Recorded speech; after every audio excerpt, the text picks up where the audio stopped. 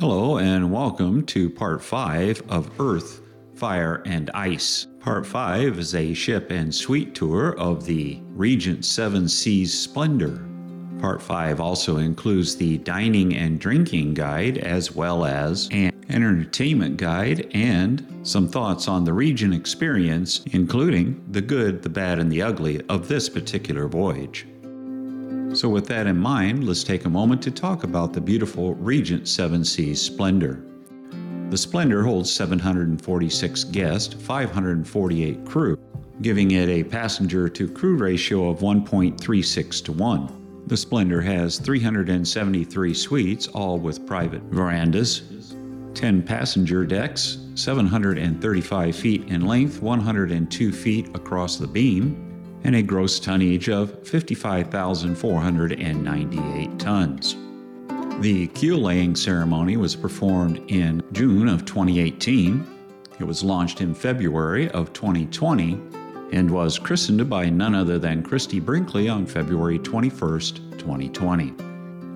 Well, let's get started with a ship tour, and we'll include the dining and drinking guide as we go through the deck-by-deck tour. There are several dining options aboard the Splendor, including 4 specialty restaurants, 3 of which require a reservation, one of which, Sette Mare, is open seating, but unlike some other lines, there is no upcharge to dine in these specialty restaurants. Premium wine and spirits are included in your cruise fare and available across the ship from several different venues. Non-alcoholic beverages such as soft drinks and coffees are also included. So let's get started with a deck-by-deck tour of the Regent 7 Seas Splendor. There is a Deck 3, but passenger access is very limited to only the medical center and tender services. So our tour really gets started with Deck 4. First stop is the Constellation Theater, the main showplace and staging area for excursions aboard the ship. The theater is 2 stories with an overhead balcony section on Deck 5. The theater is a beautiful area featuring all of the onboard production shows and the headlining guest entertainers. Right outside the theater on both port and starboard sides are the boutiques. The boutiques feature anything from what you may have forgot to bring to that Louis Vuitton or Rolex watch that you may decide you really need. Continuing toward the aft of the ship, in the midship, we find the Splendor Lounge. The Splendor Lounge is open sometimes during the afternoon for special events and always in the evening for drinks and dancing, usually featuring the Vivace Duo. Late in the evening, they will have a DJ or sometimes even karaoke. Across from the Splendor Lounge, midship on starboard, is the casino. Now, the casino is a rather spacious one for a ship this size, featuring many different slot machines as well as some table games like blackjack, craps, and even a roulette wheel. Compass Rose is the main dining room and is what Regent calls the largest specialty restaurant at sea. As explained, the reason for that statement is the always available menu, which can be customized according to the guest wishes. It's a wonderful, open, and inviting space featuring custom chandeliers and famously Versace charger plates. The menu is divided into always available and the chef's selection for the evening. You are always, of course, welcome to select from either side of the menu.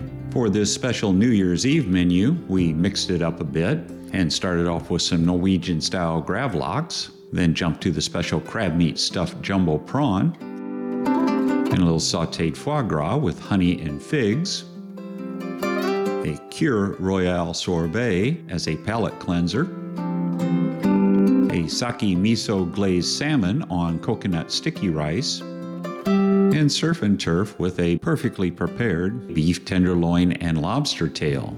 And we finished off the meal by sharing a baked Alaska. Open in the mornings for a la carte breakfast, the Compass Rose opens at 6:30 in the evening for dinner and closes at 9:30. Compass Rose is open seating and does not require reservation. We ate several times at Compass Rose, and each time we were able to enjoy a leisurely and perfectly cooked meal. The beautiful atrium area is much more than a hallway to get you from point A to point B, and actually functions in many different ways as an entertainment space itself. Featuring everything from special events, such as wine tastings, games hosted by the entertainment staff, and even full-blown parties and musical events. Moving to Deck 5, and before we start our tour, I'm going to mention a little bit about navigating the Splendor. This is not a huge ship, and actually it's quite easy to navigate with good signage at the fore and aft elevator banks and both stairwells. Additional signage is also staggered around the ship in strategic spots. On Deck 5, we have the upper levels of the Constellation Theater and all guest services. In addition to guest services, there is also a business center with 4 computers for anyone's use. Guest services includes reception, restaurant reservations, destination services, and the concierge. All around this beautiful lobby-like area were beautiful pieces of art like these Lalique vases and other hanging art.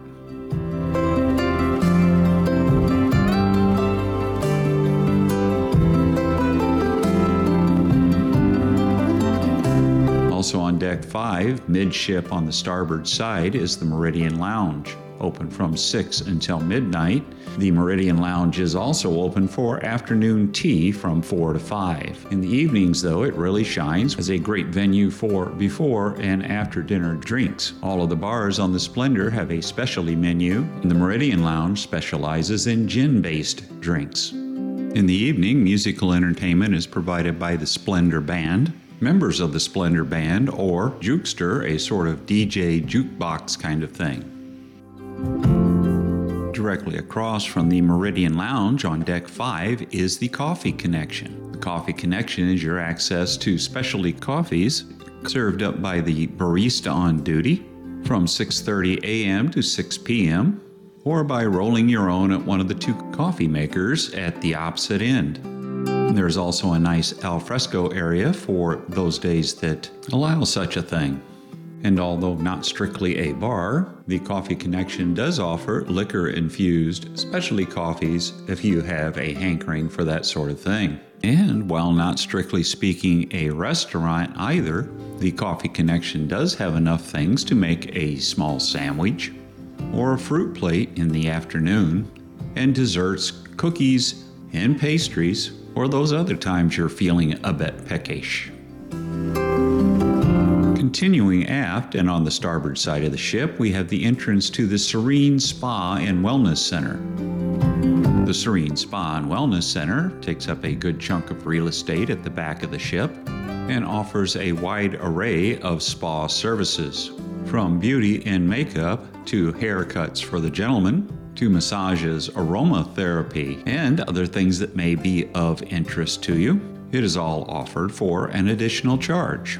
At the back of the ship, there is a small infinity pool, accessible either by going through the spa or along the walkway on the outside of the ship. Also on Deck 5, on the port side, is the Pacific Rim. Pacific Rim features Asian-inspired cuisine. We enjoyed Pacific Rim quite a bit and found the menu large and varied enough to hold our interest for several visits. It is a beautiful venue and has a distinctly Asian feel with the dragon greeting you at the entrance and even Asian-inspired lampshades. Each dinner started with this roasted seaweed, edamame, and honey mustard dipping sauce. Since we are fond of sashimi, we always started each meal with a sashimi platter and went on to an appetizer or 2 before moving on to our entrees, which we always shared. All of this goodness made Pacific Rim one of our favorite dining venues. In fact, we dined there 5 times during the space of the 21-day trip. And while every dish was not a banger, most were. The exception to that is probably some of the sides and an absolutely horrible rendition of a tom kha gai soup. Next up are decks 6, 7, 8, and 9, which are all suite decks with the one major exception. And that exception is the well-appointed fitness center tucked in above the spa at the aft of the ship on deck 6. As you walk into the fitness center, you see windows looking down into the infinity pool on deck 5 with resistance training and aerobic training equipment and some free weights consisting of dumbbells on one side and more aerobic equipment in the big room on the port side. On the port side is also a bunch of stationary bikes for spin classes and a fairly large room that can be used for yoga, stretching, or dancercise. To get to the workout center from deck 6, just walk towards the aft until you can't walk anymore, open a door, and there you are. Otherwise, the suite layout is pretty logical with odd-numbered cabins on the port side and even-numbered cabins on the starboard side. More on suites coming up. 10, in addition to being suites, has 2 of the dining venues at the aft end of the ship. First is Chartreuse, Regent's take on a French-style bistro. Right away, you'll notice the forest of wine glasses, indicating that they are pretty serious about their wine here in Chartreuse. The restaurant itself is exceedingly elegant, with a decidedly French aesthetic and appeal. The menu itself does not change, but there is more than enough variety to keep you coming back for more. And we did visit Chartreuse a total of 2 times during the voyage. All of the dishes that we tried at Chartreuse were well prepared and very tasty. This is a lobster bisque, by the way, and this is escargots cooked in butter and cream. And along with all the rest of these dishes were well prepared and beautifully presented. And while you must make a reservation to dine at Chartreuse, there is no specialty restaurant fee or upcharge, and it is included in your cruise fare. And as in the other restaurants, requiring a reservation ahead of time, that reservation can be made online prior to embarkation. In our case, only 1 reservation per specialty restaurant, while more can be added once you are on board. Next door at the aft of Deck 10 is Prime 7. Prime 7 is Regent's take on a old-style American steak and chop house. And while you can imagine that here beef is king, there are other items on the menu for those that don't do beef. Of course, if you are a beef eater, you can't do much better than this. A prime, dry-aged, bone-in ribeye, cooked perfectly to your preferred temperature. If beef's not your thing, then there's Dover sole, or a seafood sampler platter, or pork chops, lamb chops, pretty much name it. The meal always ends with these petit fours and your choice of desserts. This key lime pie and this cheesecake were standouts. Hidden right between Prime 7 and Chartreuse is a restaurant that very few passengers will get to see, and that is the Study. As I understand it, the Study is exclusively available to those guests residing in the $11,000 to $20,000 a night Regent Suite. Moving up to Deck 11, we find a deck that is all public spaces and no suites. Starting at the front of the ship, we find the Observation Lounge, a well-equipped drinking and entertainment venue that overlooks the bow of the ship. Spacious and comfortable, the Observation Lounge is a great place to get a before or after dinner drink, or have a sit down and listen to the resident pianist. The Observation Lounge is also used for many different daytime activities and gatherings. Right next door to the Observation Lounge is the card room. Besides having several card tables, there are many different board games available, from Monopoly to chess to Parcheesi. The card room is also home to smaller, more intimate gatherings and meetings. And next door to the card room is the Connoisseurs Club. The Connoisseurs Club is one of the 2 smoking areas aboard the ship, the other being a glass cage on the pool deck. And it is here that you can purchase and smoke your fine cigars, including, I am told, some Cubanos, or indulge in some ultra-premium liquors, such as this Louis XIII cognac for $125 for a 1.5-ounce glass. Or perhaps a different cognac, American whiskey, or a nice scotch is more to your liking. All of these liquors and other fine wines are available for an upcharge. Across the hall on the starboard side is the library. Now, what's unique about this library is it's really a library. It's not some truncated or abbreviated form of a library found on other ships, but instead has literally hundreds of books on display and for your reading pleasure. And along with those books are plenty of quiet reading niches where you can park and enjoy that book. Also on deck 11 is the Culinary Arts Kitchen, where you can sign up for various courses, some of them destination-focused, and learn some of the tricks of the trade from a pro. Right outside the windows of the Culinary Arts Kitchen is the pool and jacuzzi area. This area features a goodly-sized pool and 2 covered hot tubs, along with plenty of comfortable recliners and seating.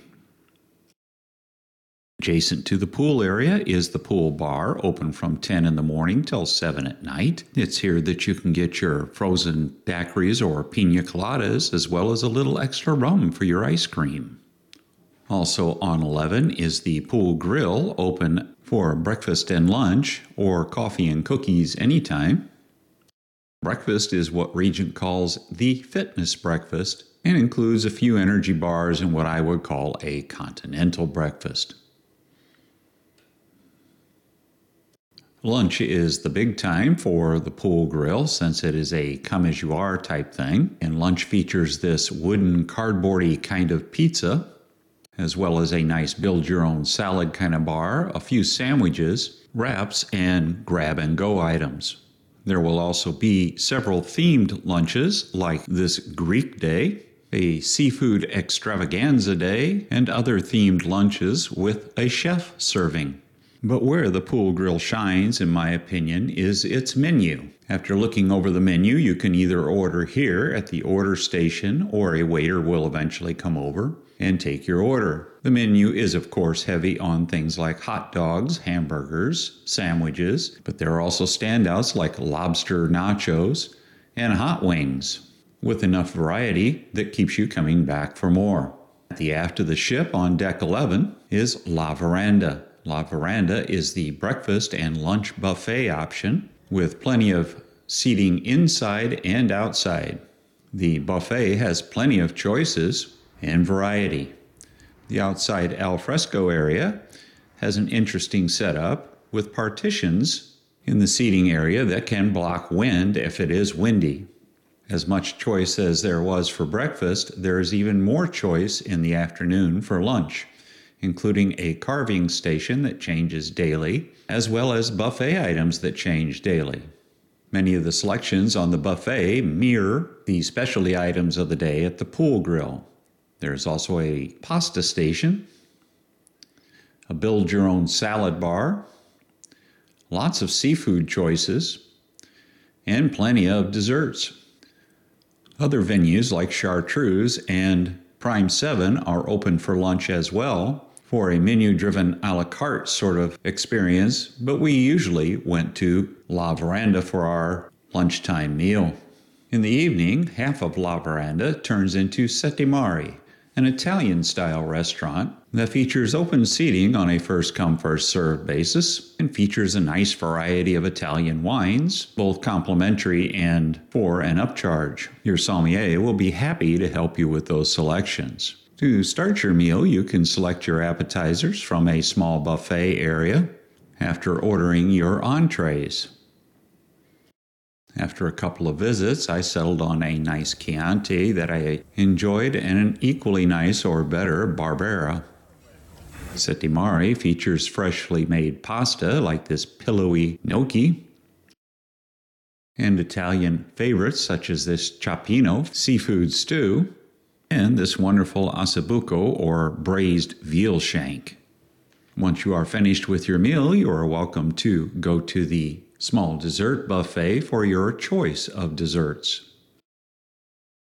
Or instead, if you'd like to indulge in a small glass of limoncello, that is also available. There are a few suites on deck 12, but it is primarily what Regent calls the sports deck. Here you will find some interesting options if you like to stay active. such as a jogging track or a track that you can walk around the top of the ship.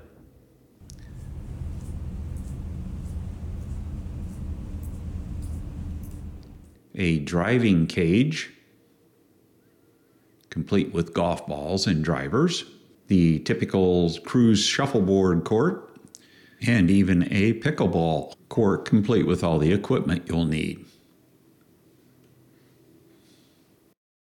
There is also an interesting 18-hole mini golf course. As we move around here, it's interesting to note that there are 2 holes on every green, and the idea is you make your way around the golf course one way,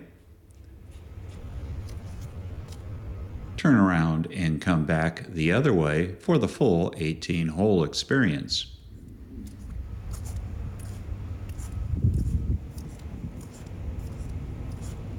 Continuing on from the mini putt course, we have a croquet and bocce ball court and a bago court.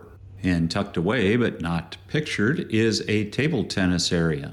Deck 12 is also the absolute best place for an unobstructed view for taking pictures of the area in which you are sailing.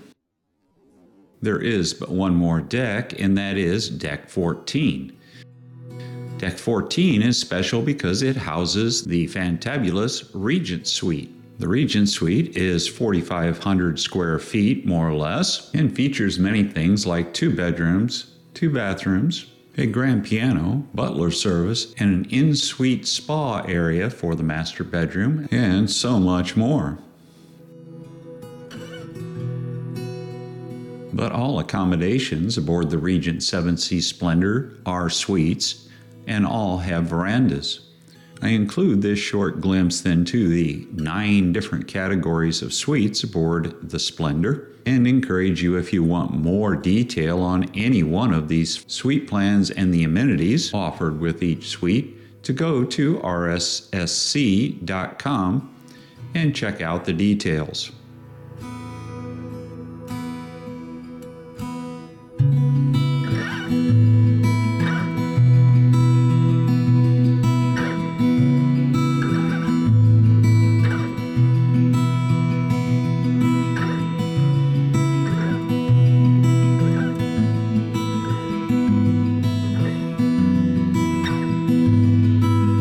The suite that we had was a superior suite, and I offer up a short tour here. So welcome to Suite 815.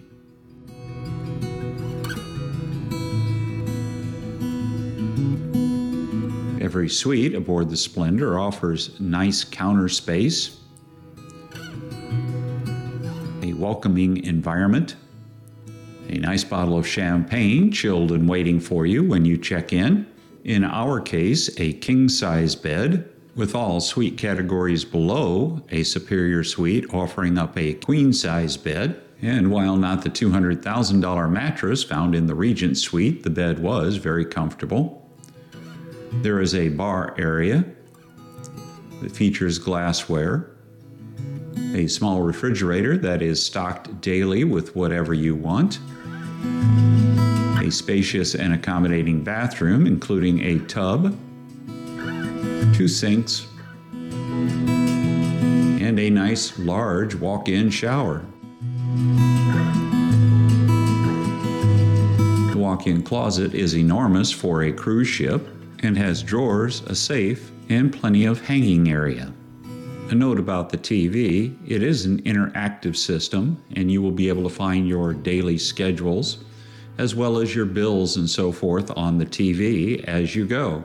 There is also plenty of on-demand movies and other entertainment available as well. The veranda for our suite was spacious enough and included 2 chairs and a small table. Well, let's talk entertainment. Regent offers up an abundance of entertainment in the evenings, from production shows to guest entertainers to musical entertainment scattered around the ship.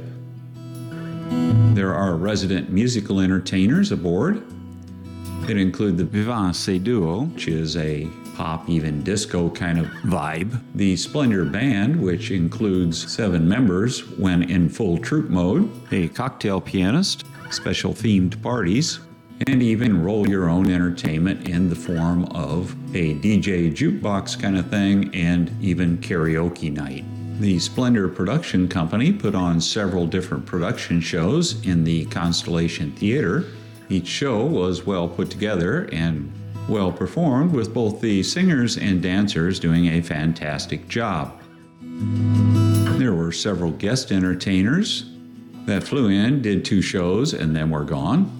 And each and every one of them was entertaining and well worth the watch. There were 2 guest speakers aboard, one that dealt with show business, and the other dealt with the more political side of things, specializing in South American politics, the region in which we were sailing.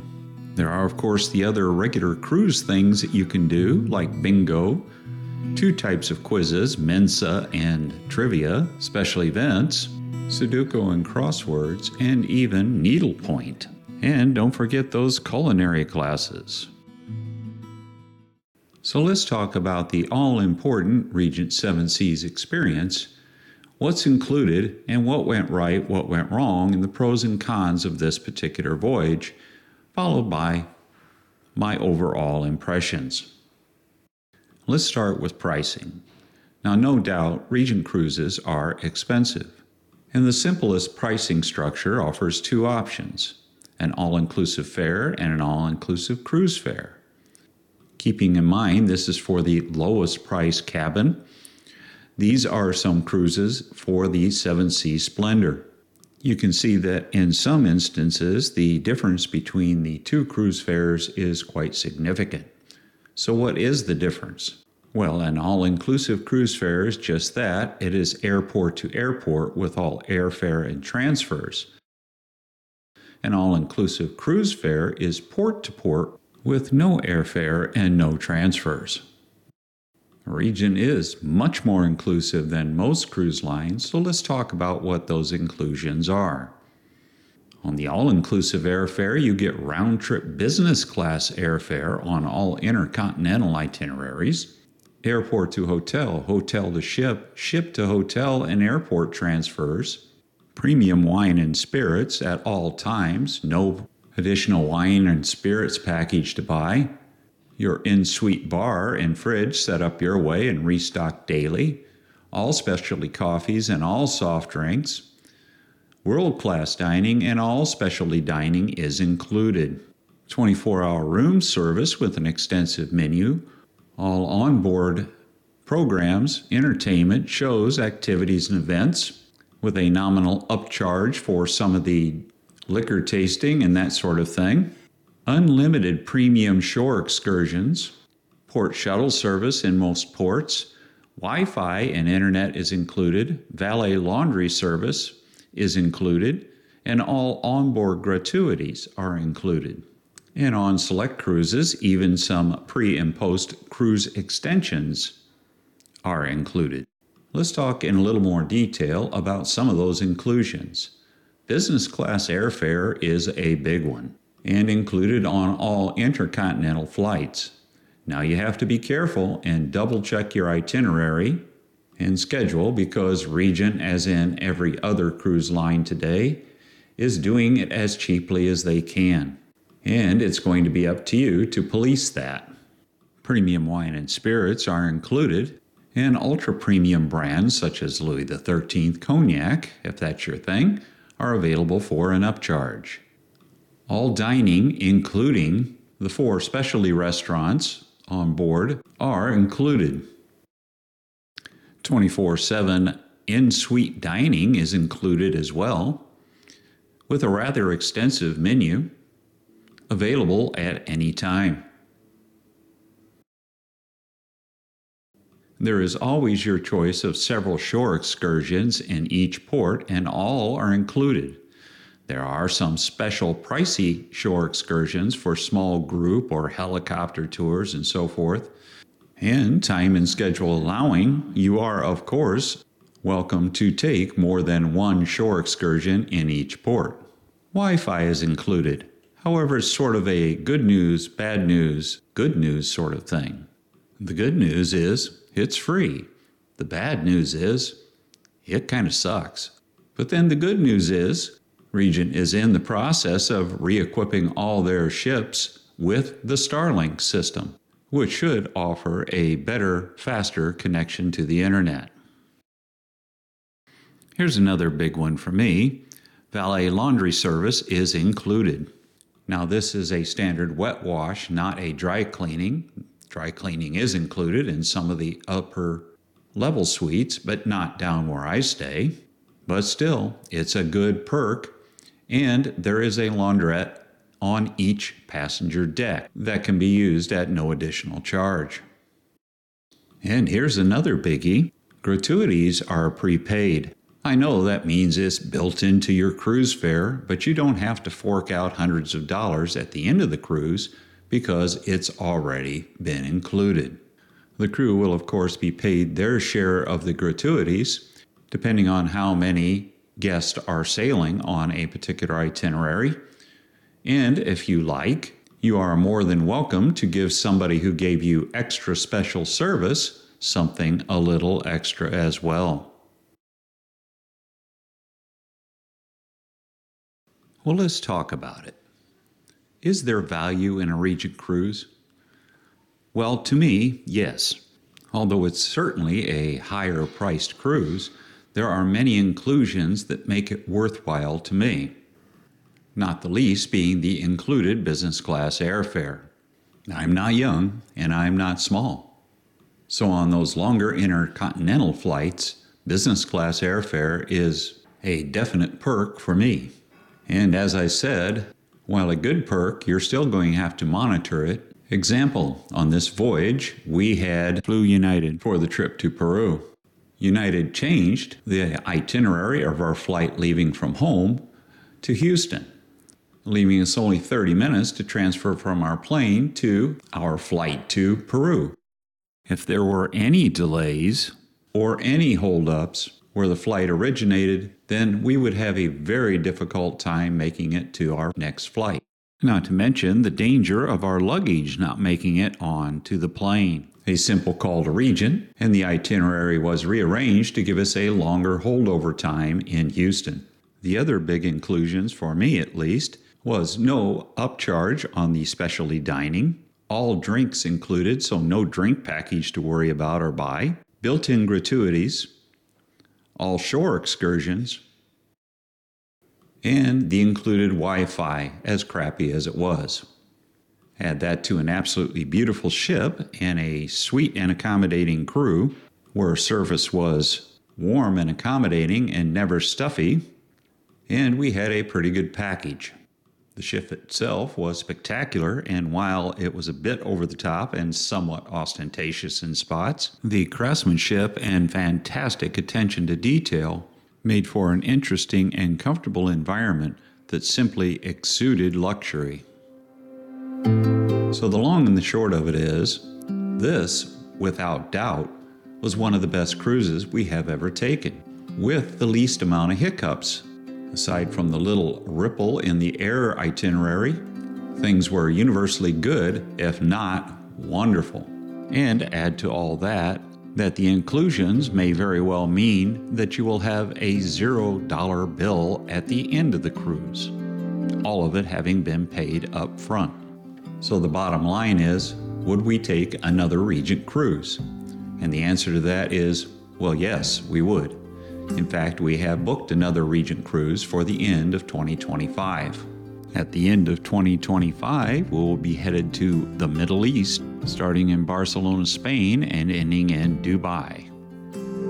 Thank you for watching, and please like, subscribe, and ring that notification bell to keep abreast of all new issues to be notified when a new video drops. We have some new things in process, including some travel shorts and some upcoming trips where we will venture above the Arctic Circle, going from Tromsø, Norway to Reykjavik, Iceland. And then a grand 61-day adventure exploring the Pacific Rim as we venture from Tokyo to Sydney, Australia. As always, thank you for watching. Safe and happy travels from T's Cruise and Travel Muse.